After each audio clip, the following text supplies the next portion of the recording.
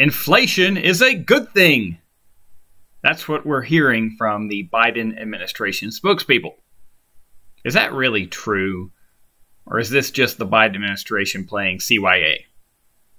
That's what we'll talk about today on The Sovereign States.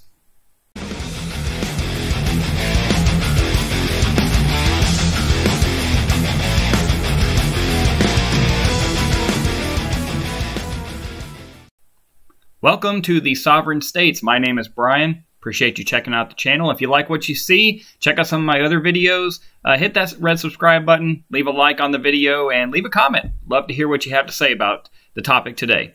All right, inflation. So, inflation is incredibly high right now compared to normal times.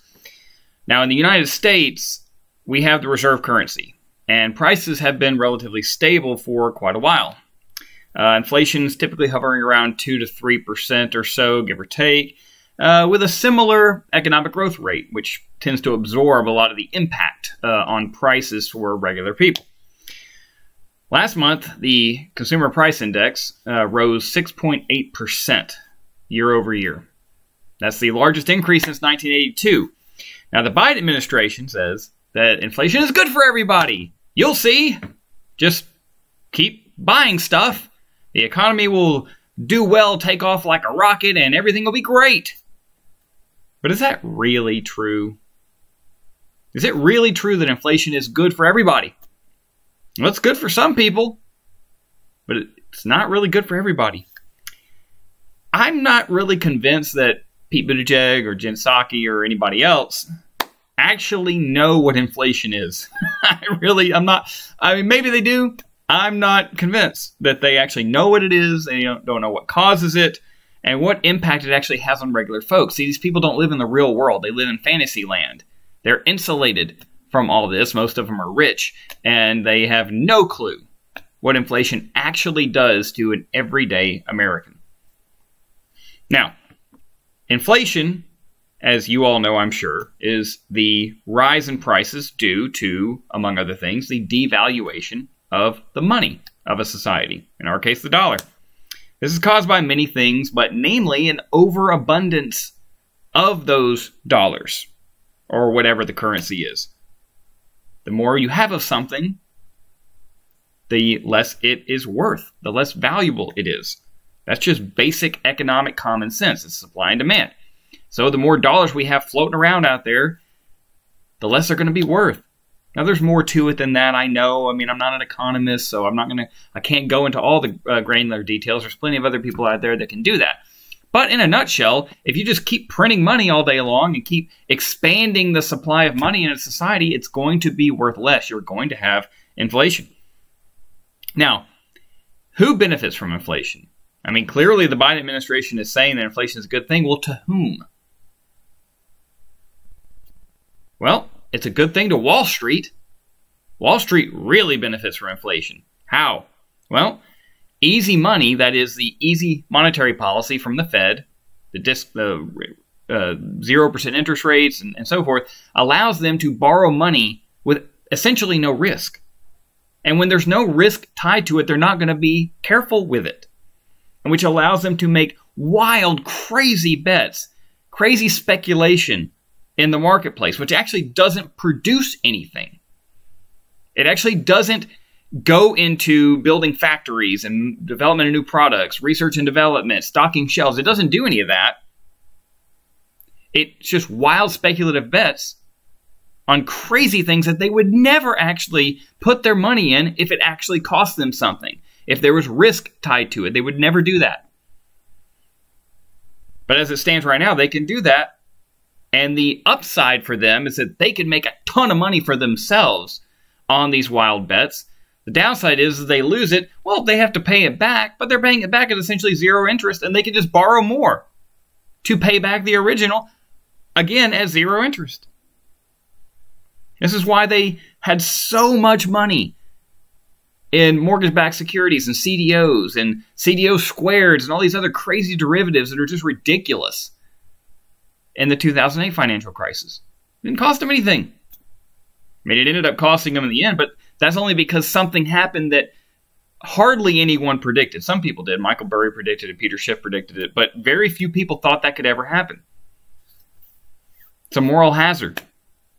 But Wall Street loves inflation because it means that borrowing money is very cheap, low risk for them. Who else benefits? Anyone who's in debt.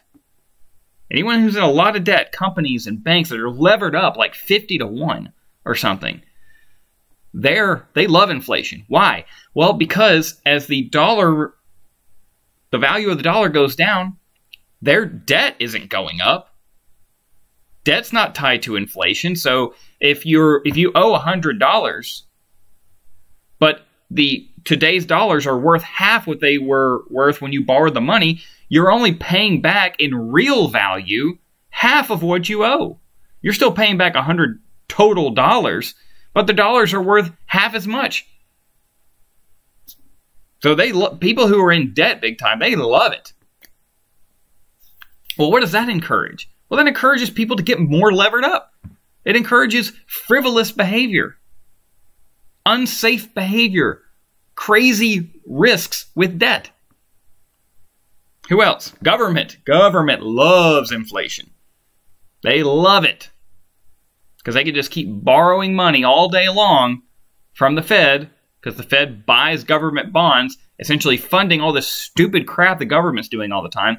And they could use those funds to do political favors for their constituents or this special interest group or that special interest group, which then fills their campaign coffers, which then allows them, well, increases the likelihood that they stay in office. You want to talk about corruption? That's corruption. It's just this circular flow of money from the Fed to the government to the special interest group and then to the campaign coffers and then back and on we go. Who else benefits? Rich people. Why do rich people benefit? It's not that they like inflation necessarily. They do if they're in debt. But inflation doesn't hurt them because they don't have their money in liquid assets. They don't have it in dollars. They have their money in real estate, in stocks and bonds and hard assets that, for the most part, are going to rise in value as inflation soars. So they're insulated from it. They have hedges against it. Cryptocurrency is supposed to be one of those. Now all the rich people are getting in it when it was a joke when it first started. Gold and silver and other precious metals is another one. Real estate's a big one. Now, who does inflation not benefit? Poor people. People on fixed incomes, the disabled. You know, all those vulnerable people that the government, especially the left, claims that they care about so much. They don't, by the way. Not in any real terms, anyway. The thing is, those people, if they really cared about the poor, the disabled, people on fixed incomes, the elderly, they would get inflation under control and they would recognize it for what it is. Inflation is basically a regressive tax. You're reducing the value of the dollars earned, or in the case of the elderly, the dollars that they have in their retirement accounts. You're reducing the value of it, making it worth less. You're taxing the value of their money. Wages are never going to keep up with inflation if it goes too high. Why? Well, let's say you go in and ask for a raise. Let's say they give you 3%, but inflation's at 6%. Well, that's not helping you at all. You're still losing. And they're never going to tie wages to inflation, particularly if it keeps climbing. Because if they do that, that means they're going to have to raise prices. If they raise prices, you're going to have to ask for more money for a bigger wage increase, which in turn will raise prices, and so on and on and on we go. Inflation also, it has detrimental effects on the economy as a whole. See, if you're a Keynesian economist or you're one of these people who thinks consumption is what drives the economy, I'm sorry, that's incorrect. That is not what causes the economy to grow. There's always going to be consumption. Always. We don't want consumption. I mean, we want some. We're going to have some. It's always going to be there. Okay, you're always going to have consumption. You don't want overconsumption. I actually agree with the left on this. The left yelling and screaming all day long for environmental reasons or whatever about overconsumption. They're right. We shouldn't overconsume. Overconsumption is bad. So I agree with them on that. What they don't seem to say is the obvious, which is we want, for economic reasons anyway, underconsumption. We want people to live below their means. Why? Because the excess of their means can then be put into productive use. It can be used for investment and for savings and to build factories and to fund research and development. That's where it all comes from. That's where capital comes from. It comes from savings. How do you save? Well, you have to underconsume. And the rich people cannot fund everything. We don't have enough rich people to fund everything.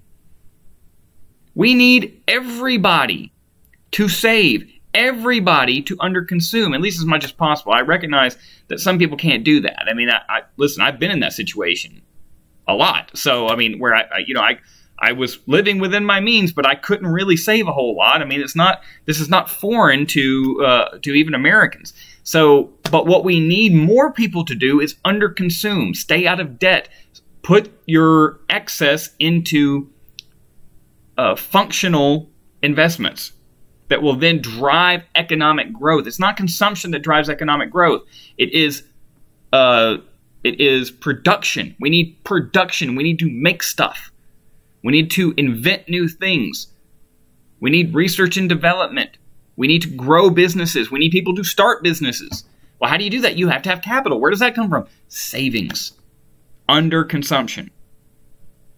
But inflation discourages it. Why would you save money if a year from now it's going to be worth less than what it was? And if you stick it in a regular savings account, I mean, obviously your savings isn't going to grow there. Banks aren't going to give you any money for that.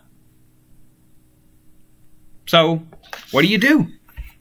Well, inflation does the exact opposite. It encourages frivolous living, loose living. Now, check out this article from Bloomberg. For Americans shocked by inflation, Argentines have some advice. There's nothing wrong with Argentina. Okay? But do we really want to have to mimic the choices they're forced to make because their inflation is so out of control in Argentina? Is that really the path we want to go down? But that's what this article is suggesting. Check it out. For many Americans, the sudden burst of inflation that has rocked the economy has been disorienting. Consumer prices had been so stable for so long in the U.S. that the population finds itself a little rusty on basic inflationary era tactics. We said we should turn to the Argentines because they know how to do this because they've been dealing with high inflation for so long. Now, their inflation rate is about 50% year over year, which that's just, I don't know, that's really high. And they say here in Bloomberg, the product of decades of policy missteps that have destroyed confidence in the central bank. Yeah, we're doing the same crap. The only thing that protects us is that we have the reserve currency for the world. If that rug ever gets pulled out from under us, oh boy. Many principles that shape the day-to-day habits of Argentine workers, consumers, and savers are still broadly applicable in the U.S. today. Here are the do's and don'ts. Spend your paycheck right away. Right, don't save any of it. Overconsume, right? In a high inflation economy, money that sits in the bank is losing value, right? Each day, those $100 on deposit buy a little bit less. As a result, many Argentines spend their paychecks as soon as they receive them, carting away weeks' worth of groceries in a single shopping trip, etc., etc. You get the point. Don't save. Don't invest. You got to spend it all. Borrow lots of money. Borrow lots of money. We are levered up to the hilt. And you're telling us to borrow more. Now, why? Well, because inflation is good for borrowers, is good for people who are in debt up to their eyeballs, because what they're paying back is worth less than it was when they borrowed it. Don't hesitate to borrow money to finance some of those big purchases. If you can get a loan at a rate below inflation, something that's possible for many Americans today, go for it. Yeah, borrow money like crazy. Get all levered up. Yeah, that's wise. Shouldn't we be encouraging people not to go into debt? Debt is not good. It's necessary. Okay, credit in an economy is not necessarily a bad thing. But you shouldn't be trying to go into debt just because of inflation, especially. You know, negotiate a pay raise or two. Again, that's never gonna keep up, no matter what you do. Buy inflation-linked bonds. That might actually be a good idea. Buy homes and cars. Again, debt. Debt. Car, bad idea. Okay, if you have to finance the car, that's fine. We had to finance our car in our family. But if you can pay cash, that's even better. No one can do that right now because used cars cost almost as much as new cars. Thank you, inflation. Thanks, Biden. And Trump before you, and Obama before you, and Bush before you, and Clinton before you, and on we go. Now, home, maybe. That's not actually a bad idea. Okay, if you can afford a home, if you can afford to pay the monthly payments, fine. So, fundamentally, the Biden administration is wrong. If this is what we're having to resort to, if this is what we're talking about, the Biden administration is wrong. They're full of it. Look at what Larry Summers said. It's from the Daily Wire. He worked for the Obama administration. Okay, top Obama economist debunks Biden talking point about root causes of inflation. This is a Democrat. This is not a right-winger. He also worked for Bill Clinton, by the way. A top Democrat economist castigated, good word there, the Biden administration for its denial over the root causes of soaring inflation. And then the labor statistics and so on. Everything's going up. Everything's getting more expensive. Inflation's been of 5% for 6 months in a row. On Monday, Larry Summers, who worked as Treasury Secretary under the Clinton administration and National Economic Council Director under the Obama administration, explained on social media that he cannot understand why White House officials cling to the idea inflation is caused by bottlenecks and will soon recede to normal levels. Maybe because they don't know what the hell they're talking about. Or maybe they're trying to cover it up to make themselves look good. Maybe they're playing political games. Could that be it, Larry? And of course he knows that.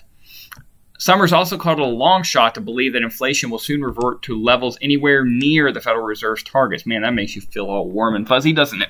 According to Summers, housing prices have increased by as much as 20% since last year, leading to a true inflation rate in the double digits. Did you hear that? Democrats, leftists? According to Summers, housing prices have increased by as much as 20% since last year, leading to a true inflation rate in the double digits. This is something that a lot of people have been saying. The way they calculate inflation in the government is ridiculous. If you actually account for everything, inflation's actually in the double digits, and it has been for a long time. That is actually true. Either the official indices are just wrong, or more likely 3 to 4 points of inflation from housing are coming in 2022, even if there is no further increase in rents or home prices. This effect far exceeds any benefit from lower energy or used car prices. And he sees no end in sight. My guess is, barring a major recessionary or financial shock next fall, headline inflation will round to 5%, Summers deduced. We are beyond the Vietnam inflation, where the Vietnam inflation took us, but still have plenty of time to stop a late 1970s situation from developing if we have the will. Now, here's the real rub. And this is what the takeaway from all of this. In comments made during a recent CNN interview, Summers predicted that the United States is poised to witness inflation of a kind we haven't seen in 30 years unless the Federal Reserve... Oh, come on. Unless the Federal Reserve tapers its monetary stimulus. Tapers its monetary stimulus. I think it's, I'm quoting again, I think it's possible but quite unlikely that inflation will recede back to its normal 2% level without some significant change in the path we're now on, he said. I think the Fed has made a significant mistake in the approach it is taking by doubling down on the massive fiscal stimulus we had at the beginning of the year with really easy monetary policy. Like I was talking, like free money, throwing money on the economy.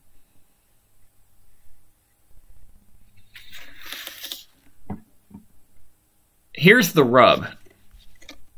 If the Federal Reserve stops pumping the economy with just all this loose, easy money, we're going to have a recession. It's inevitable. That's why they have been so reluctant to do it for so long. It's because they know what's going to happen. We're going to have a recession. It's going to be bad. It's going to be really bad. It doesn't have to last a really long time if the government would just stay out of it and let the economy correct itself, but it's not going to be fun. It's not going to be pleasant. We have to take our medicine in this case. If our economy is really so good, as the Biden administration keeps saying, why does the Fed keep having to pump money into it? And why is it that the inevitable conclusion of this is that they stop doing it, that the economy is just going to go downhill really quickly and we're going to have a massive recession? How can the economy be good if that's the case? If you take your hand out of the cookie jar, all of a sudden, everything goes downhill. How could the economy be good if that's the case? Well, it's not. It's fiction. It's a house of cards built up on all this loose monetary policy that the Fed's been doing for years. And this is not a Republican, Democrat, left, right thing. They've been doing it across every administration. But we have to do it. We have to do it. We have no choice. We can't keep doing this. This will not last forever. And as soon as they do it, we're going to have a massive recession. But we have to go through the pain. There's no way out. There's no way out. That's the only way to get the economy back into reality. If you want to hear more about this from someone who's more authoritative than me, you need to check out Peter Schiff's work. Peter Schiff has done a lot of work in his podcast and in his own life on inflation and what the Fed's doing and so forth. He says the same thing. He's right. Check him out. Learn hear what he's saying, learn what he's saying, and you'll recognize the truth of the matter. Anyway, that's it for today. If you like what you heard, hit that subscribe button, leave a like on the video, leave some comments. I'd love to hear what you think about this. Until next time, this is the Sovereign States. My name is Brian. See you then.